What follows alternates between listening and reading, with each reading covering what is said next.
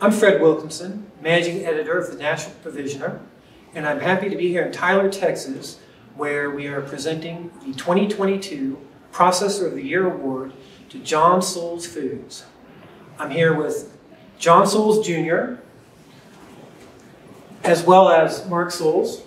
They are the co-CEOs of John Soules Foods. And again, congratulations to you both.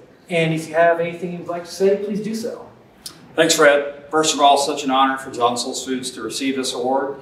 We'd like to thank all of the John Soules Foods employees and vendor and customer base that helped us get to where we are today. So thank you. It is an honor. We really appreciate you guys thinking about us, and I would like to say thank you to the whole team. Your people are everything, and we have some really great people that helped us get through a lot of crisis and tough times. Well, again, congratulations to everyone at John Soules Foods for the hard work they did to earn this honor, and look for complete coverage coming up in our June issue of the National Provisioner.